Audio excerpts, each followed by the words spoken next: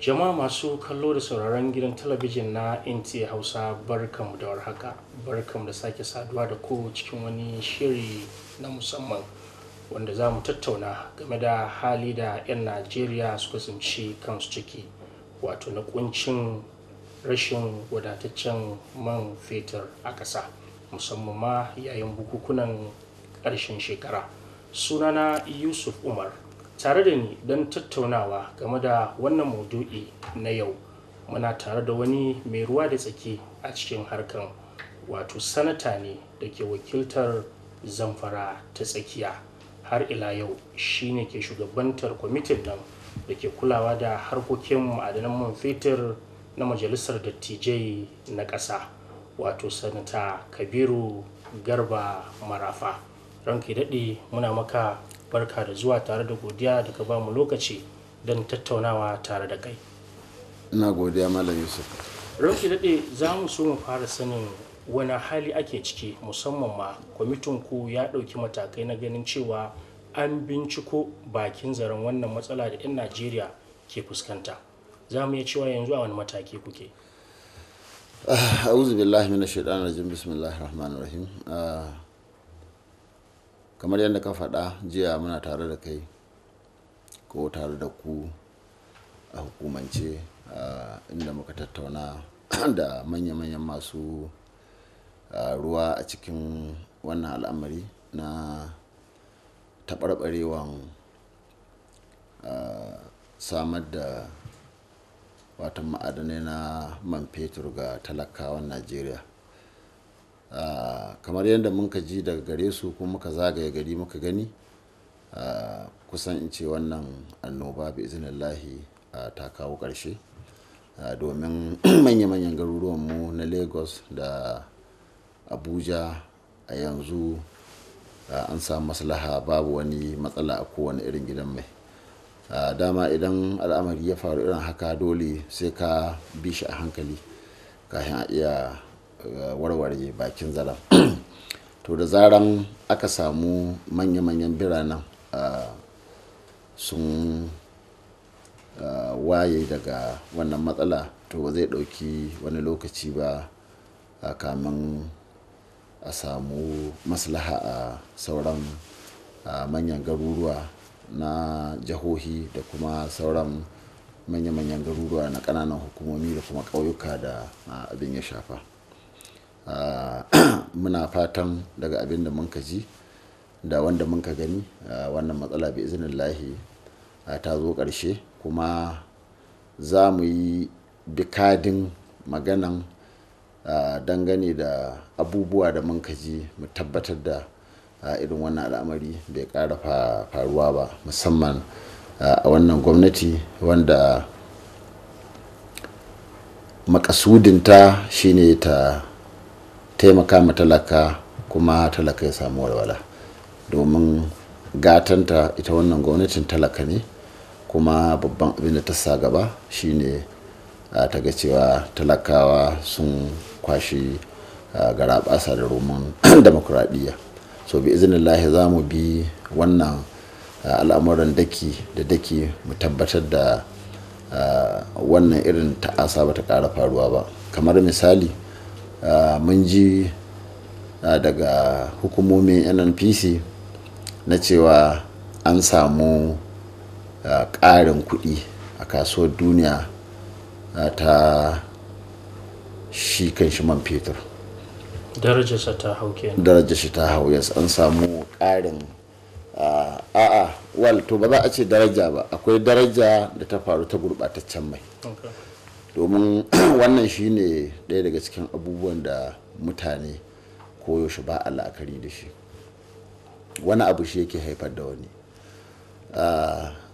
A matsayinmu na ƙasa, mun raja'a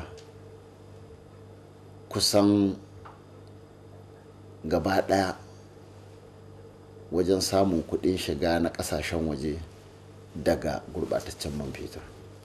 Shi ne muke saidawa mu samu kuɗi wanda suke shigowa a ƙasa daga wata ƙasa. To don haka nan kullum addu'anmu da fatanmu shine farashin gurbataccen mai ya karu. To amma kamar kullum a ita rayuwa babu wata baiwa da Allah subhanahu wata'ala zai maka ba tare da kuma ta zo tare da wani abu ba, yau wani kalubale wanda yake tare da ita. Kowane irin harka ne na rayuwa, idan ka samu wannan in ka duba tattare da shi za ka samu wani abu akasin shi, sai dai koyaushe abinda a fatanka da kuma abinda za ka la'akari da shi shine wane ya fi yawa. Yawa ina da lafiya amma ba lalle ba ne ba a ce babu wani gaba ta jikina ko jijiya ko tsoka da ba na jin wani ɗan rashin jin daɗi ko ya yake. To amma akasarin jikina gaba ɗaya ina da lafiya, don haka nan ba zan yi la'akari da wancan ba. Idan aka yi magana sai in ce ni lafiya na kalau. Haka abubuwan suke kuma da dukkan wani nau'i na rayuwa da za ka iya ɗauka. To kamar irin wancan ɗin haka shi ma a wajen wannan harka ta mai, fatanmu da burinmu shine farashi ya karu domin za mu ƙara samun kuɗin shiga, gwamnatoci za su samu kuɗi, za a yi ayyuka. To amma kuma mun kasa gina matatun mai ko kuma mu kula da waɗanda mun ka riga mun ka gina domin su ci gaba da baiwa 'yan Najeriya wannan makamashi da muke nema na kalanzir, na fetur, na man da suke ce ma diesel, gas kenan Hausawa suke ce mashi da sauransu. Ba mu ta tashi kuma a cikin ƙasarmu, don haka nan mun raja'a kuma ga sayo shi daga ƙasar waje har yau mu kun mu dawo da shi. So mun ka ɗauki gurɓataccen mai mun ka kai waje muka saida, sai kuma mun sayo su wayannan sinadarai su kuma wanda aka riga aka tace da can. To su kuma farashin su ma da kuɗin ƙasashen waje ake sayar da su. To tunda kuma shi gurɓataccen man nan shine ake fasawa a tace a samu yan nan, to idan farashin shi ya ɗaga su ma farashin su zai ɗaga. To wannan shine matsalolin da ake samu, kuma shi yasa ake ta maganan ko yaushe yau farashi ya tashi an ƙara wani abu, dole sai gwamnati ta rage matalaka wani abu. Wannan duk shine matsalolin da suke afkuwa. To daga abin da suka gaya mana yanzu tun da farashin mai ya fara tashi daga dala da 40 yake, yanzu ya kai har zuwa dala 68 da tara da sauransu. To shi ma farashin shi wannan fetur shi ma ya daga. To wannan dagawan shi yasa ake ganin cewa ba za a iya kawo shi ba a sayar da shi akan yanda shi shugaba Muhammadu Buhari ya faɗa na cewa lalle kada farashin mai ya wuce naira 145. Wannan shine takaddamar da ake yi. To daga abubuwan da mun ka jijiya akwai abubuwa da yawa wanda wannan kwamiti, kafin mu shiga cikin abubuwan da kuka ji jiya, na'am, mai kallo da sauraro zai so ya san menene ma manufar ko dalilin da ya sa ku a hukumance majalisar dattawa ta ƙasa ta zaɓi wato gudanar da wannan taro. Babban abin da ya samu gudanar da shi kamar da na gaya maka, gatan wannan gwamnati tamu gaba ɗaya mutane ne talakawa, su ne suka yi tsaye suka kawo mu inda muke duka. To galibin wahalar da ake sha sanadiyar taɓarɓarewar rarraba wannan ma'adanai talakawa ne suke jinta. To don haka nan idan mai gidanka baya da kwanciyar hankali, kai ya za a ka samu kwanciyar hankali? So kaga mu ba mu da wani gata sai na mutanen nan, domin su ne suka kawo mu nan ofisoshin da muke ciki. Idan da ba su yi abin da ya kamata ba da ba za a same mu nan ba. To idan kuma muka samu wata lalura tana addabar su, ya kamata mu ma mu yanke wani nau'i na jin daɗin da muke kamar na hutu ko wani abu, mu dawo mu saurara, tunda mu ne kuma yanzu daga wannan zaɓe da suka yi muna, Allah ba mu haƙƙi na muna iya kiran kowa mu ce zo ka bi mu bi kadin magana menene yake faruwa a wurinka. Wannan mu shine aikinmu. Ba mu da 'yanci na mu kama mutum mu ɗaure ko mu ce ko mu cire shi daga inda yake, a'a, amma muna da 'yanci na mu kira ka mu maka tambayoyi, mu warware zare da abawa mutane su ji, dan sai mu baiwa gwamnati shawara akan cewa ga abin da mun ka gani, ga abin da yake faruwa, ga kuma abin da muke ganin ya kamata a gudanar. idan an gudanar daga can wallahi alhamdu, in kuma su sun duba su ma san da cewa abin nan da mun ka yi watakila ko ba daidai ba ne ko akwai gyara ko akwai wani abin nan, su kuma haƙƙinsu ne. So babban abin da kawai mutane za su la'akari ko mu muke la'akari da shi, duk wani watan ɗaukaka ko mukami da Allah baka, to za a yi maka hukunci kala biyu. Mutane su yi maka nasu, kuma ubangiji zai nashi. Na mutane suna yi a samu kure a ciki, na Allah babu kure a ciki.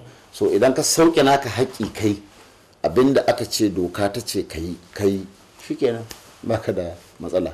ranki daɗe, kusan kamar menene da menene za mu ce wannan taro ya binciko, ya fahimta ko kuma ya cimma?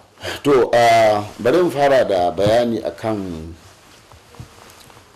wasu abubuwa da na gani bayan an gama taron. Mutane suna ta magana akan ai magana akan cewa yanzu farashi ya karu zuwa naira 171.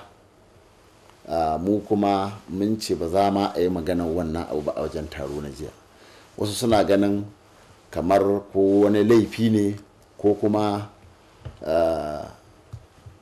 an yi ne don a taimaki wasu.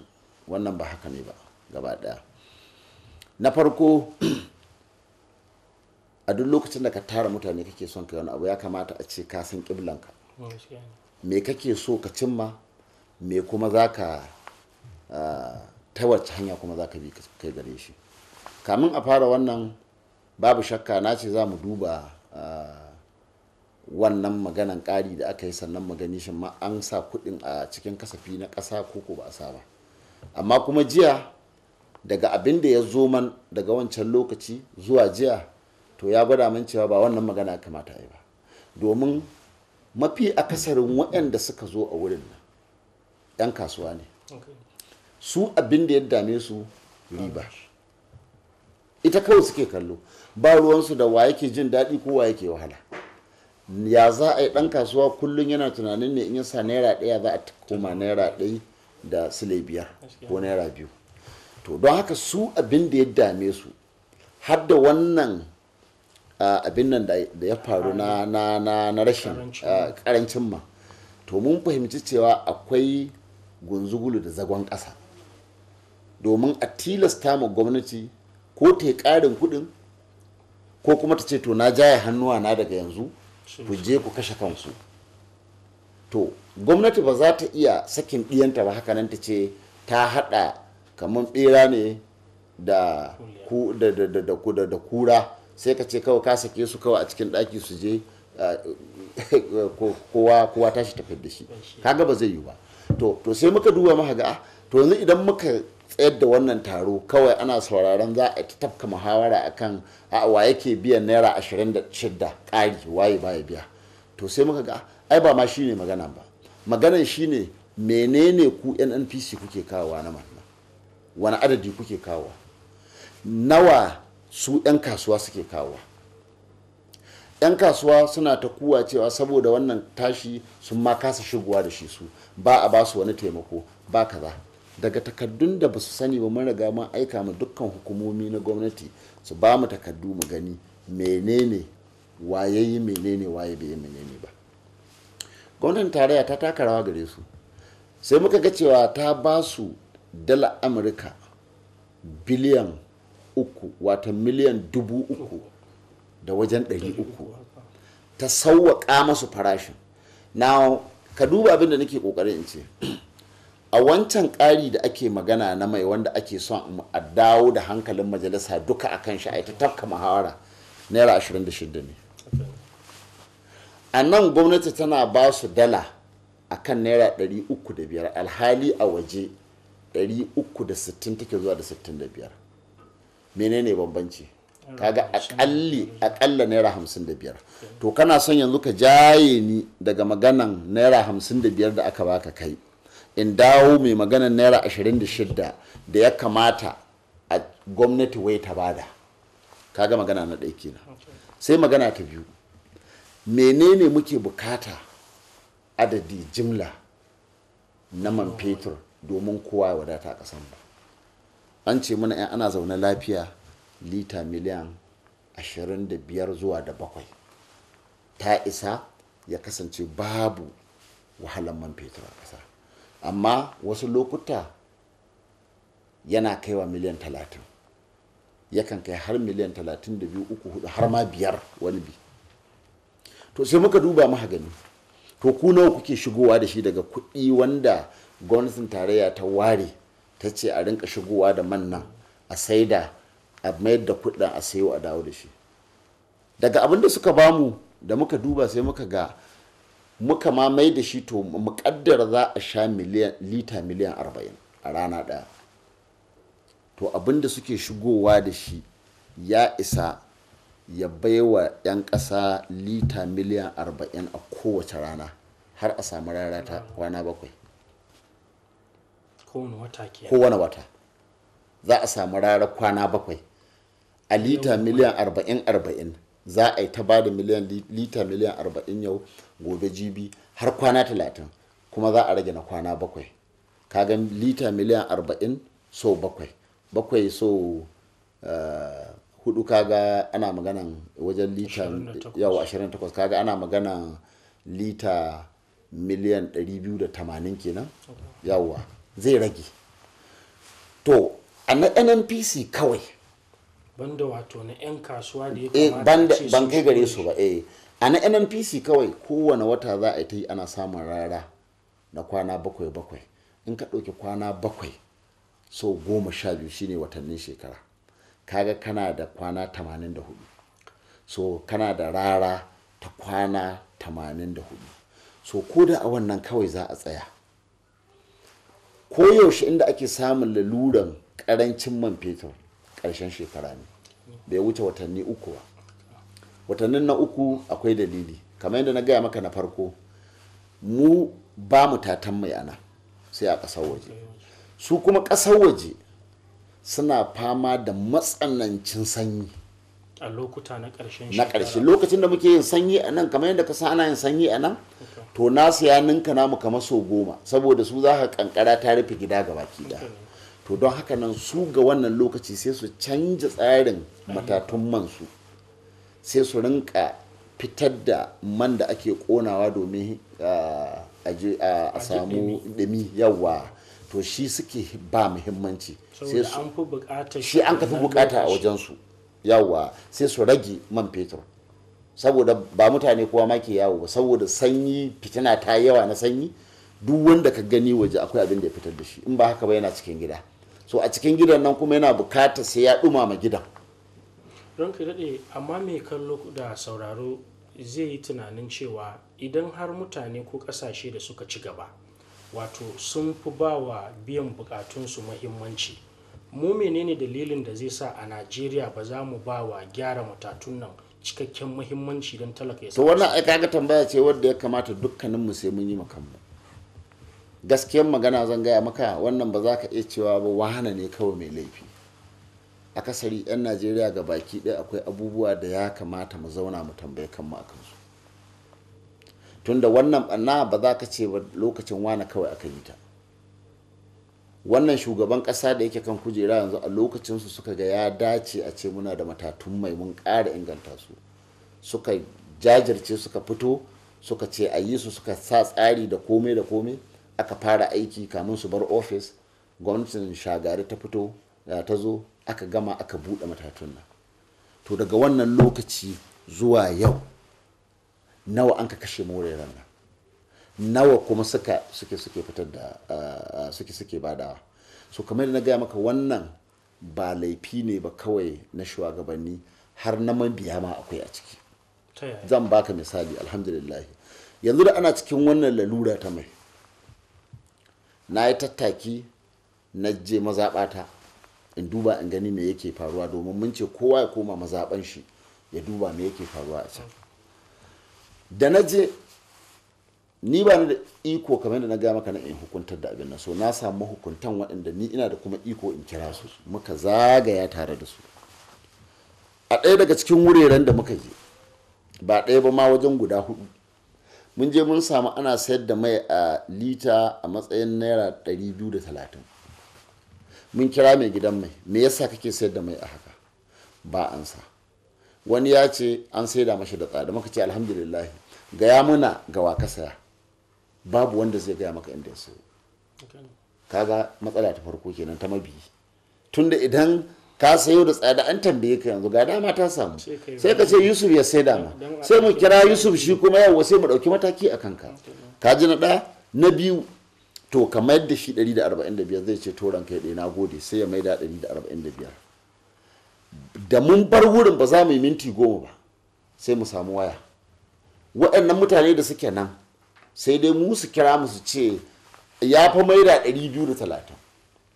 Babu waɗanda za su iya cewa wannan zalunci ne ba mu yadda ba, ka rufe gidan manna, yawa hukuma ta zo a ƙarabi. A'a, a haka za su yi ta sayi 235 sai ran da ka dawo. So ma'ana abinda suke nufi sai dai kowane gidan mai a aje sanata guda, ko kuma a aje ɗan sanda, ko a aje ɗan DPR a wurin. To gidan mai nawa ke akwai?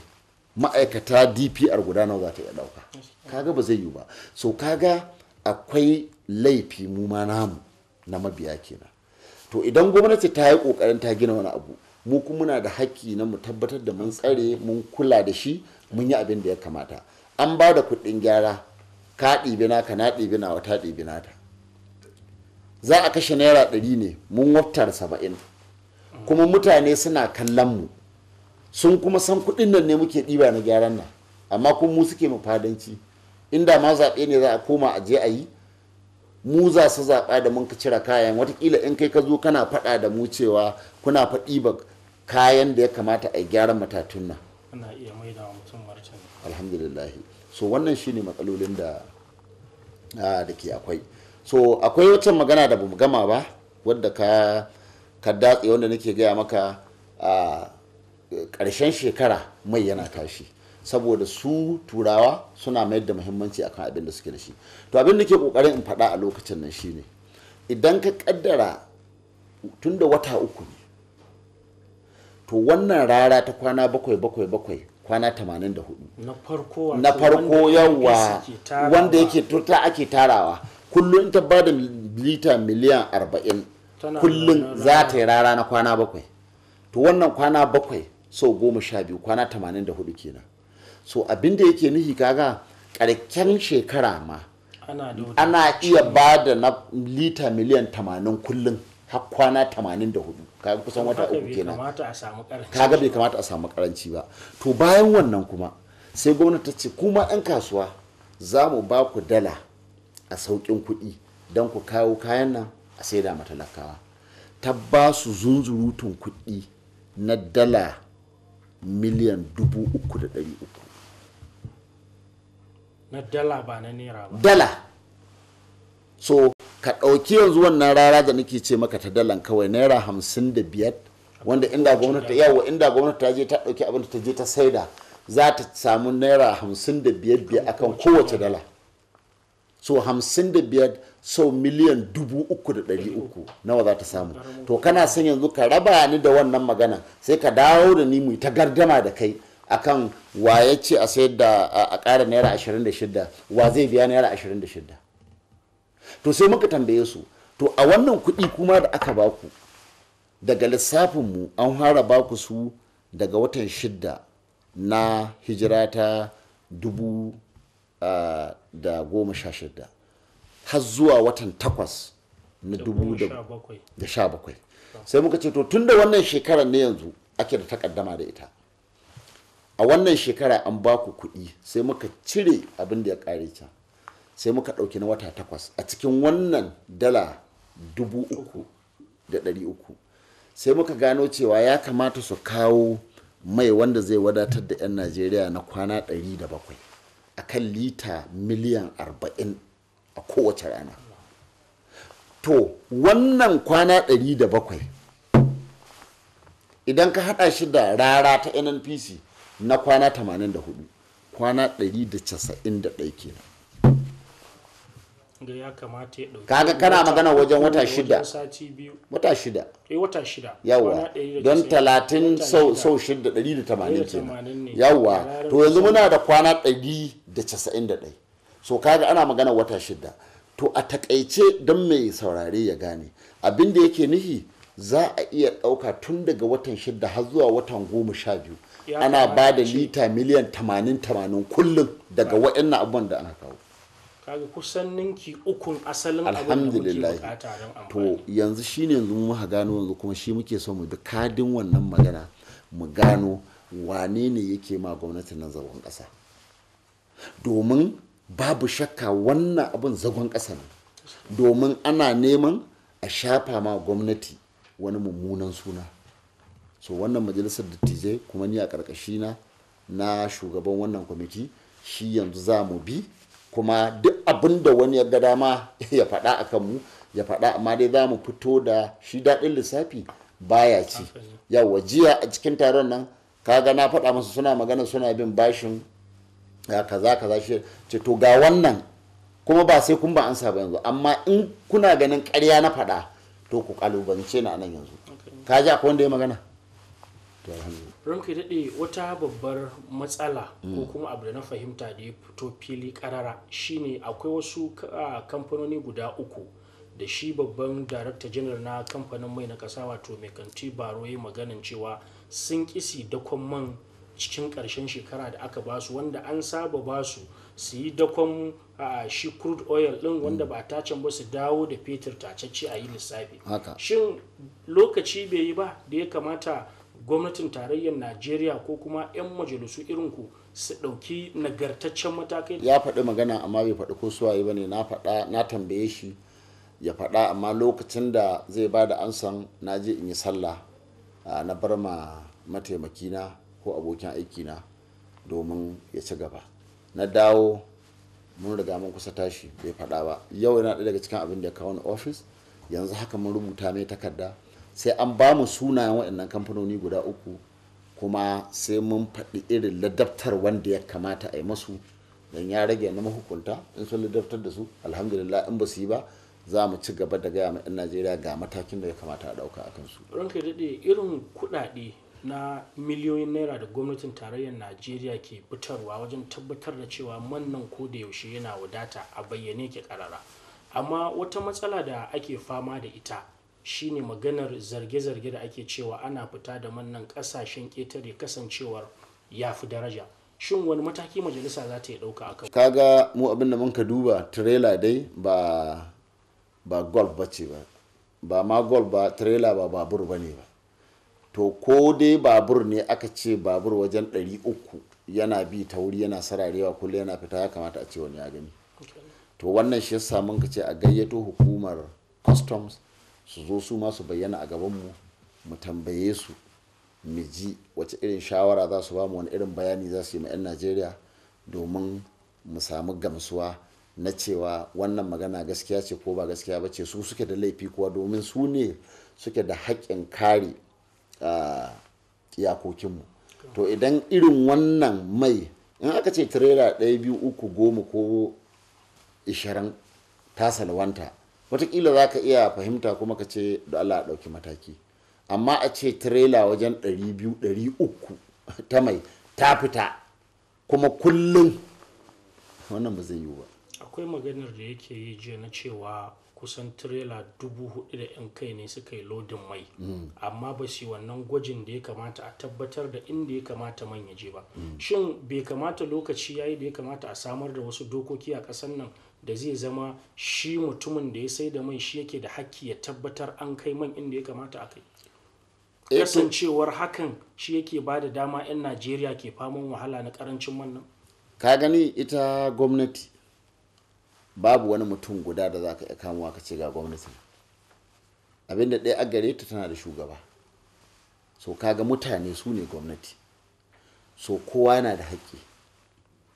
Yanzu misali ai kaga hutu muke yi, amma shi shugaban wannan majalisa sanata Abubakar Bukola Saraki ya ga wahalar da mutane suke, ya ce ku bar hutun nan ku dawo ku zo ku yi bincike. Kaga ai ba shi ya zo ya yi binciken ba. Yawa in aka ce komi na majalisar nan shi zai yi shi ba zai iya ba, to haka nan shi ma shugaban Muhammadu Buhari ba zai iya yin komai da kanshi ba, dole ne akwai hannuwan shi waɗanda suke rarrabe inda su ne suke taimaka mashi ana gudanar da ayyukan nan. So haka ma 'yan Najeriya wanda ba ya da mukamin komai ya kamata su ma su taimaka, sai su kawo rahoto cewa gafa abin da yake faruwa a wuri kaza. Shi daɗin demokuraɗiyya kenan, duk wani ɗan Najeriya da ka gani ƙwaya ɗaya yana da wakili guda nawa, wajen 8. Duk wanda ka gani a Najeriya yana da kansila da yake wakilta shi, yana da ciyaman na local gamma, yana da ɗan majalisa na jiha, yana da ɗan majalisa na yana da gwamna, yana da ɗan majalisa na tarayya, yana da ɗan majalisa na majalisar dattijai, sannan yana da shugaban ƙasa. So duk inda ka ga ɗan Najeriya guda, to bai yiwuwa a ce bai da wani wanda yake iya kaiwa ga wani, wanda ka iya kaiwa ga wani har a kai ga shugaban ƙasa.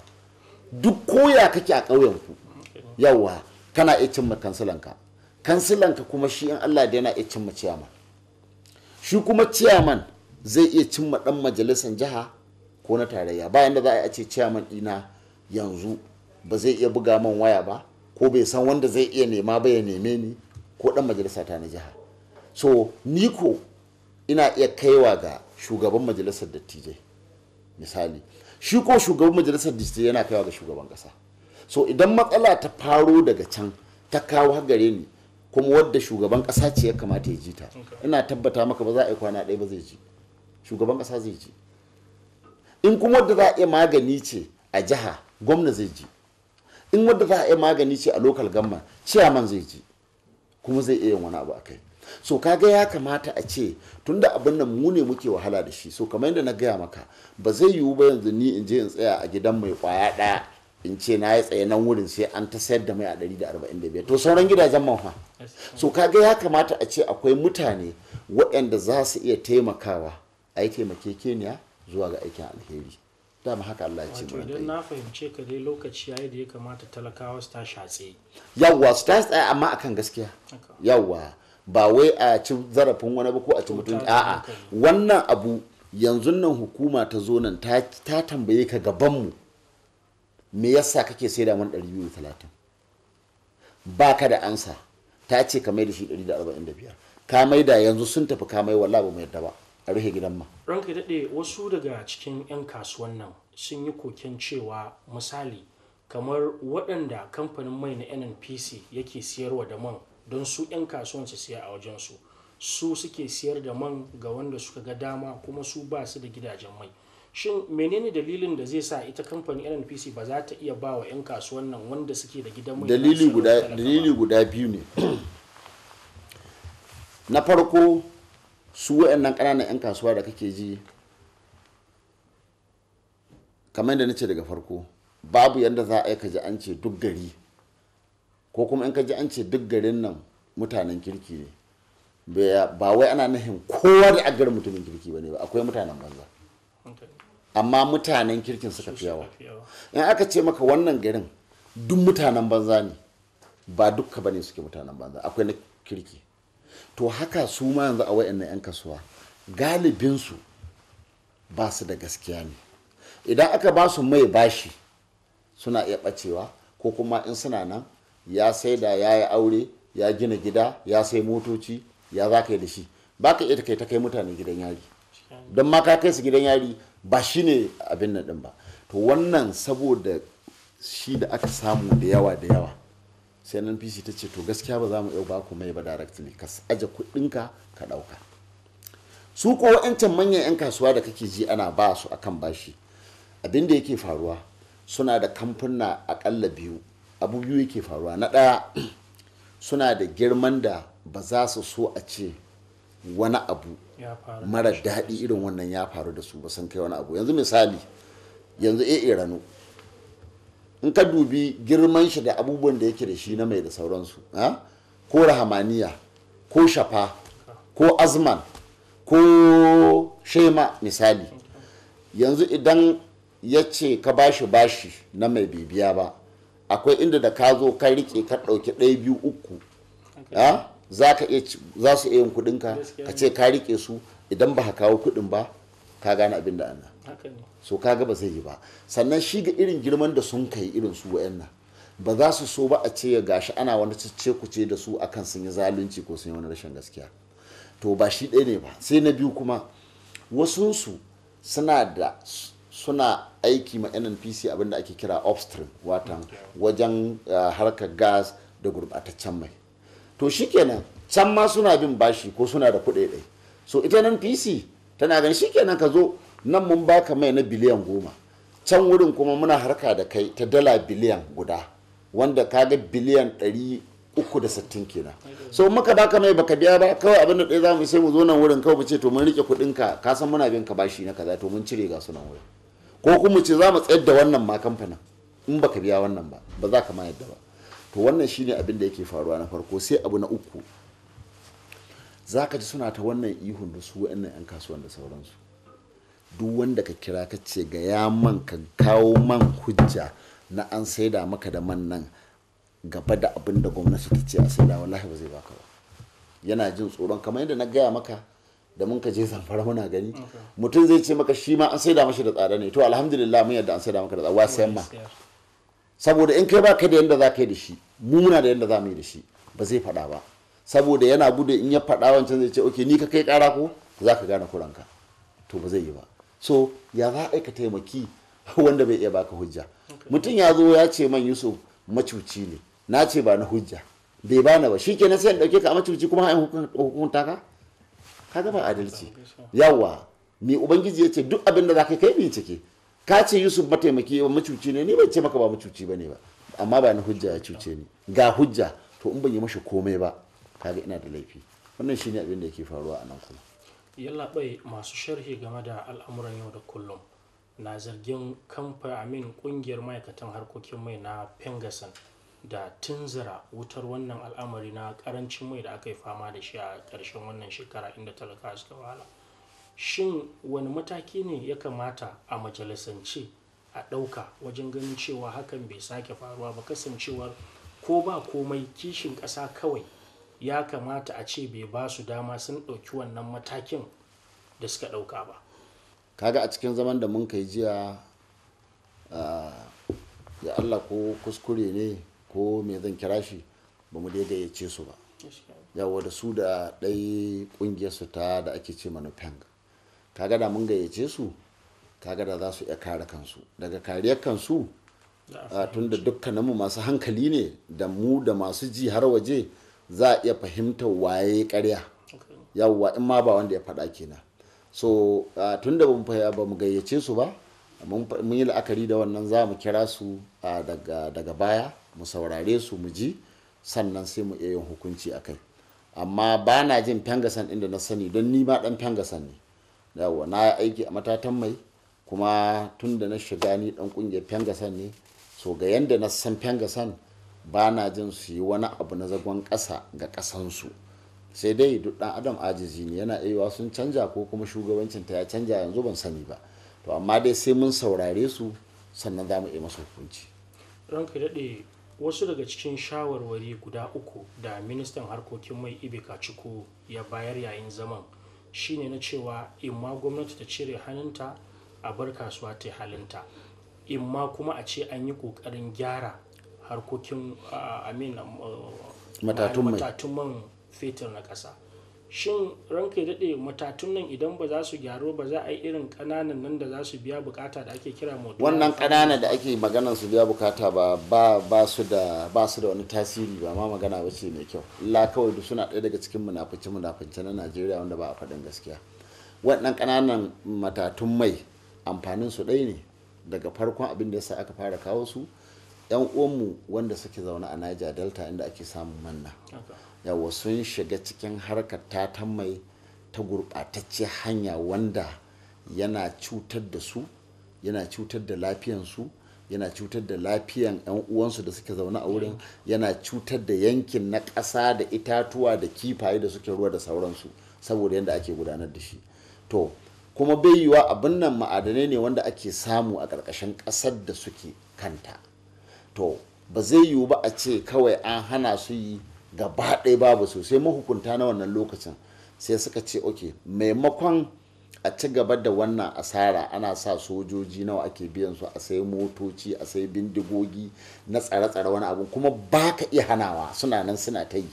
To sai aka ce to nawa ma yanzu ita kanta gwamnati ke kashewa domin ta gyara kasan bayan sun bata ta, su gyara ruwan bayan an bata shi da sauransu. Sai aka ce a irin waɗannan 'yan refineries din, domin a same su su kansu, a samu zaman lafiya wajen, don sai da zaman lafiyan ne za a iya ma samun man, sannan kuma a kiyaye lafiyansu da ta al'ummar da take wurin, sannan a kiyaye sauran abubuwa. To a yi masu irin waɗannan 'yan ƙananan refineries din sai su rinka yi maimakon su rinka yin na sata, ta haka za a iya karuwa. Amma in ka ce za ka ɗauko shi a policy ne na ƙasa, ni na karanci tace mai kuma na aiki inda ake tace mai, yawa asara ce, za ka ma ɓata manka ne, domin shi mai gurɓataccen mai da ake ciro shi daga ƙasa yana ɗauke ne da mayuka iri daban-daban a cikin shi. Shi fetur ɗin da ake magana, za ka samu duka watakila in ka samu man da yake da kyau bai wuce kashi 15 zuwa 20 na cikin abin da yake. Ma'ana in ka ɗauko lita guda ta gurɓataccen mai, to iyakaci ka samu, in ka ɗauko lita 10 misali, to iyakaci ka samu lita 2 ta fetur. In ka tace da irin wannan abin nan, sai ka samu kuma kalandar watakila lita guda, sai ka samu diesel lita guda, sai ka samu kwalta, har dai inda bakin ƙarhinka ya ƙare, to na ƙasan ya zama shine ake yin kwalta da shi. To saboda fetur ya fi tsada, shine ɗaya za ka iya samu da yawa, kwalliya ta biya kuɗin sabulunta, in dai za ka biya kuɗin rufanarinka da sauransu.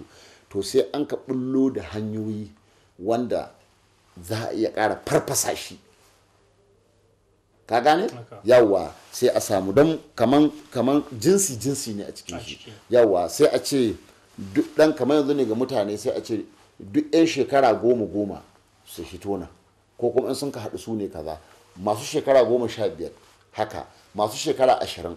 To sai an ka hito da wata hanya wanda sai an ka gano oke ana son 'yan shekara 10 ne, sai aka hito da wata hanya wanda za a iya fasa masu shekara 15, sai a cire 5 ɗin, sai a ɗebo 10 sai a ƙara na masu 20, sai a raba su biyu, sai su koma 10. So sai ka samu masu shekara 10 da su 20 ne kawai, amma yanzu ta wata hanya da ake bi za ka iya samun masu shekara 10 kamar guda 50 ko 60. To duk rufanarin da ba ta da irin wannan abin, to yin ta ma asara ne, domin idan ka zo ka sa gurɓataccen man ka ciki, ka cire kashi 15 kawai, sauran abin da duk ya rage ya zama kwalta. Bai iya yin kwaltar da kake son ka yi, kuma kai baka iya ɗauka shi ka kai ƙasar waje ka je ka saida a matsayin gurɓataccen mai, so kaga an yi asara. So wannan ba abin nan bane ba. So mafi a'ala maganar nan guda biyu ce. Maganar da yi dole ne mu gyara matatunmu, wannan ita ce magana ta farko. Ta biyu shine yanzu wannan hanya da mun ka gani ta zamba, to za mu bi ta sai mun kai ta, domin da an kai ta, wata abin da ake nufi wa gwamnatin tarayya kawai tana asaran kuɗi ne ga wasu mutane ne kawai. In aka yi ma za a samu maslaha.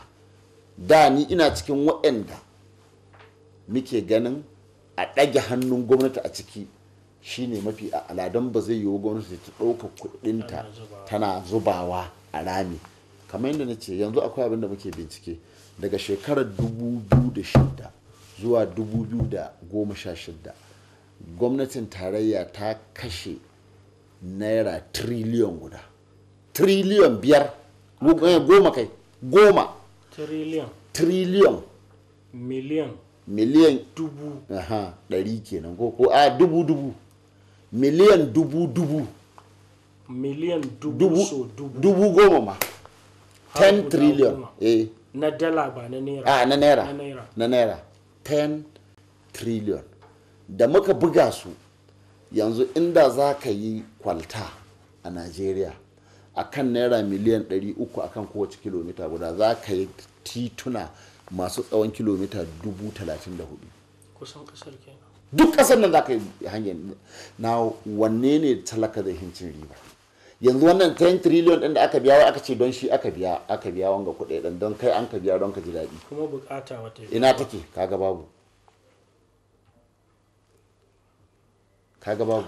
To wannan shine gaskiyar maganganun nan.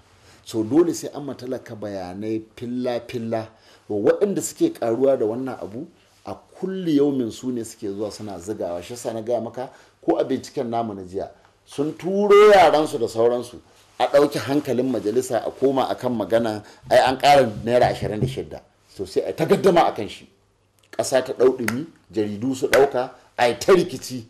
So daga ƙarke sai a matsa ma gwamnati sai ta ce to za mu ba ku naira 26. To amma yanzu ka yanzu mun gwada maka gashi lita miliyan 40 kullum ta kwana 191 babu wanda zai iya kawo yadda an kai da ita.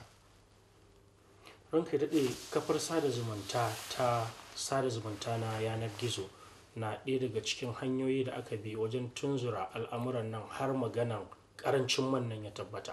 Shin wani kira za ka yi ga al'umma wajen ganin suna ƙoƙarin tantance irin bayanai da ake yaɗawa a irin waɗannan kafofi?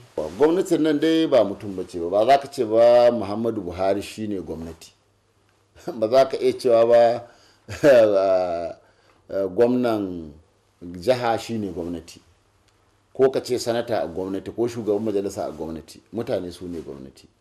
Don haka nan mutane su ji tsoron Allah, su gane waɗannan abubuwa, kuma su san cewa idan suka yi haka su ne za su cutu mu. Saboda yana iya kai 100,000 wani ya baka ya sa kai wannan, ko miliyan guda ko 10 ko 20, shi zai je ya saci biliyan 10 ne. So in ma za ka satan ko za ka ci kayan sata, kamata ya yi a ci da kai da kyau, ba mutum ya mai da kai hankaka ba zai yiwu ba. In na maka hanya yanzu ka zo ka samu biliyan guda, ka zo ka ce ma Marafa na gode na samu biliyan guda, ko kaman ko wallahi zan je gida in ji bacci in ji daɗi. In muka haɗu da kai gobe ka san, amma sai ka je ka samu biliyan guda sai ka zo ka ce man miliyan 100 ka samu, sai ka ɗauki miliyan 10 ka bani, ka rena man wayo ne. Yawwa, so kuma ni ba zan ɗauki renan wayo ba, amma ina iya ɗauka girma. Yawwa, na samu ban baka ko anina, amma dai wallahi ranka yaɗe na samu, shikenan alhamdulillah, ya ka can rayuwa kenan ai. Amma ka zo ka maida ni sakarai ba zai yiwu ba. So shine ake musu, ana cutar da ƙasarsu, ana amfani da su, a ba su 5,500 su sai kati ko 10,000, ko a zo a shika musu wata ƙarya za a ba su 200 ko 100, ba zai yiwu ba. So wannan shine a kansu. A gwamnatance dole ne mai koyi da wasu ƙasashe. Muna ganin yadda ake yi, ba wai za a hana ka bane kai abuka, amma a gane kowa, kamar yadda yanzu mun kai na waya lokacin nan. Ɗaya daga cikin abin da yasa ake fasa ƙauri da sace da komi da abubuwa da yawa, saboda za ka iya zuwa kawai ka sai sim ba a san ka ba. Yawa, to yana da kyau duk sim ɗin da Yusuf ya sayi a san na Yusuf ne, na Kabiru a san na Kabiru ne. So idan na amfani da shi na rubuta ma wana zagi wanda abun nan bai daidai ba, hukuma tana iya kamo ni ta ce kai ne kai zagi gashi, ko ka tura wani abu wanda zai iya kawo tarzoma ko tare da na tsaye, a kamo ka a ce kai ne kai kaza. So dole ne sai hukuma ta sa idonta ga irin waɗannan abubuwa. Kwanakin baya na je Rasha wani aiki, babu wani abin da za ka yi Rasha a duniya da waya da ba a san kai ne ba, babu shi. Idan ka je in hotel ne ka sauka, hotel ɗin nan sai sun an shi passport ɗinka, sun maka rijista, sun san kai ne, sannan kai connecting da wifi ɗinsu. Duk abin da ka yi wannan hotel din za a zuwa gare ta a ce kawai wani kaza, dole su kawo ka duk inda kake, in ba haka ba za su baka wurin kwana ba. In ba hotel ba ce ba, in waje ne babu kowa, ko kuma ka zo da taka injinin wifi kana yi, to sai ka sa password ɗinka, passport number ɗinka ne, sai ka in za ka shiga passport number ka za ka sa. So duk abin da ka yi shikenan, kawai da an buga ga passport number ɗinka, ɗan ƙasa kaza ne, wani kaza ne, shekarun shi kaza ga inda yake. Babu ƙasar duniya da za a ce kawai wai ka je kai abu ba a san kowa ba, sai yin barna. Yawa, so dole ne sai an yi, ba wai za a turihe ba ne a hana wani, a'a a dai san ka kawai. Yawa, duk wanda ya shiga an san wane ne, wane ne ɗan gari kaza, mai zama anguwa kaza, ga aikin da yake gashi, shikenan ka je kai harkanka. Amma da kayi abin da zai ci mutuncin wani ko zarafin ƙasa, to dole ne a kira ka, ko a addinin musulunci babu inda aka ce kana da naka yanci ina da nawa. Akwai inda naka ya fara ya ƙare, akwai inda nawa ya fara ya ƙare. Yau ba za ka zo man ɗaki ba, yanzu nan ɗaki na ne ko ofishi na ne, kawai ka bangale kawai ka faɗo haka nan. Sallama an ka ce ka yi sallama, sai an ce ka shigo sannan ka shigo. Yawa, so kaga kaga akwai iyakoki kenan. Aha, to ran da duk ka zo ka bangala kofa na ka fito ka fado, to yana da kyau in san wane ne ya shigo kuma in je in gaya ma hukuma kuma ta yi maganin ka. Yawa, saboda shi ɗaya ne zai hana ni ma gobe in je in wani haka.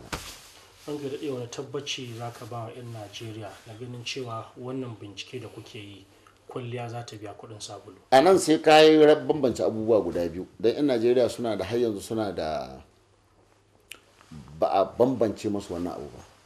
Kowa yana da aikin shi. Ni abinda a aiki na ni Kabiru a matsayin sanata, in yi bincike, in fito da abubuwa, in ba da shawara.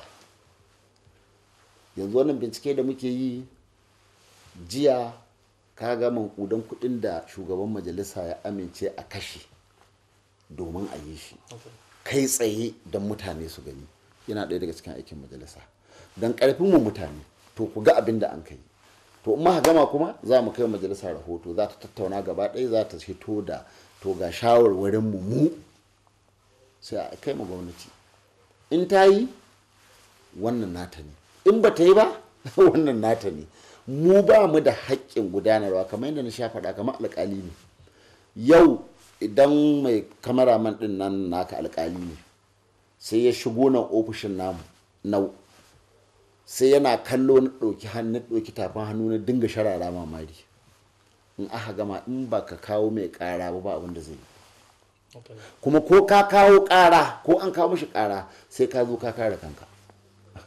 Shi ba zai ce ba gaskiya ne, ina nan wallahi ka kai ta sharara mai mari ba kil ba zai ce haka. Bisa dokar ƙasa bai da dama. Bai da dama, yawa.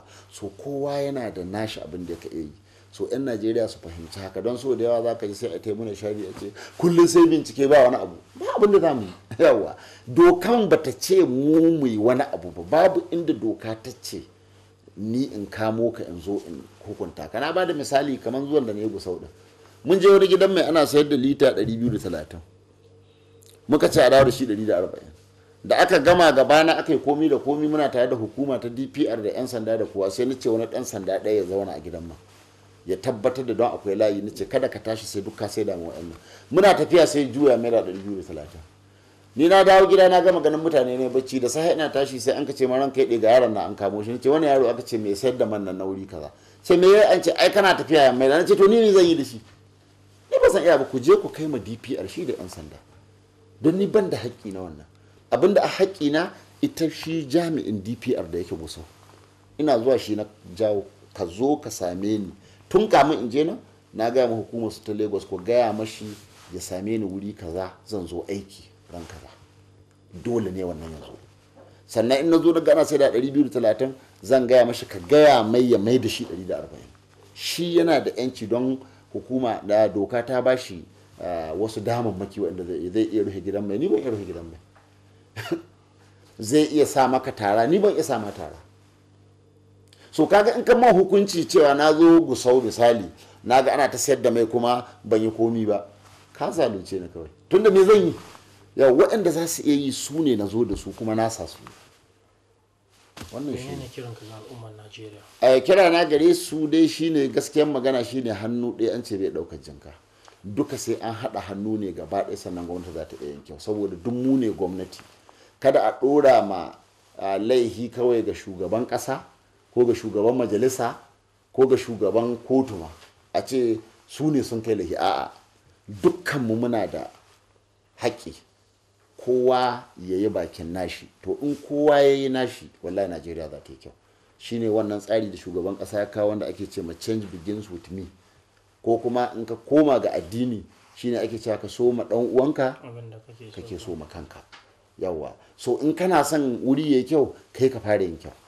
In ka yi abubuwan da ya kamata, ni na yi, shi yayi, ita ta yi, kowa yi, ƙasa ta yi kyau. Sanata Kabiru Garba Marafa, mun gode da ka bamu dama muka tattauna da kai. Na godiya. Jama'a masu kallo da sauraron gidan talabijin na NTA Hausa, iyakar abin da lokaci ya bamu damar tattaunawa kenan da Sanata Kabiru Garba Marafa, wato shugaban kwamitin majalisar dattawa da ke kulawa da harkokin ma'adanan man fetur, inda muka tattauna da shi game da irin badakalar da ke cikin wannan harka da ke sanadiyar kunci da 'yan Najeriya ke fama da ita na harkokin na karancin man fetur. A madadina Yusuf Umar da na jagoranci kawo muku shirin baki ɗaya da dukkan waɗanda suka taimaka shirin ya zo muku, nake cewa ku ci gaba da sauraron da kallon gidan talabijin na NTA Hausa. Mu tara a gaba.